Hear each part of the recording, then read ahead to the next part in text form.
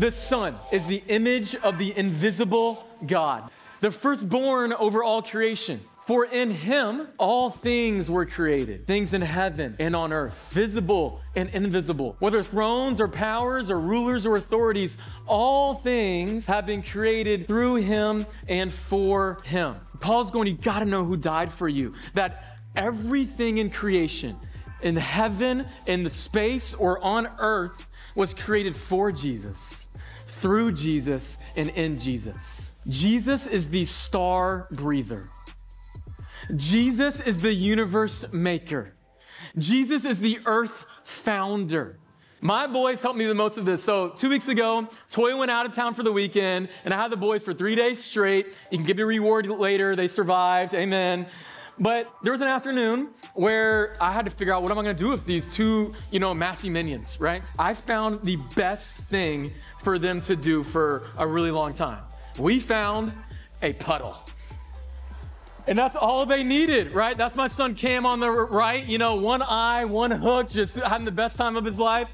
That's Caleb, my 1.5-year-old, with his smirk, He's saying to you guys this morning, if God's not on the throne of your heart, he's going to yak you up, all right? You see, he's ready. But we found this puddle. And at one point when we first got there, Caleb, he walked over to it and he just froze. He's like, what is this majesty right here? I mean, he even folded his hands. He was like, and he was in wonder over a puddle of water. They teach me things about how to stop and not just go from one thing to the next, but to realize what has God created and what does that say about him. The most unbelievable truth we're talking about this morning isn't the size of the universe. The most unbelievable truth we're talking about this morning isn't that there's stars that are so big we can't even imagine.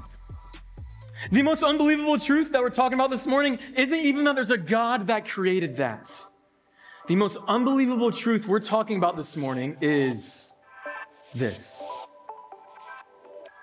The miracle of today is that even though we are just a vapor on this earth, even though we are so small compared to the size of the universe, and even though God in his power created all of that, he marked me and you with greatness. You have been marked with the blood of Christ.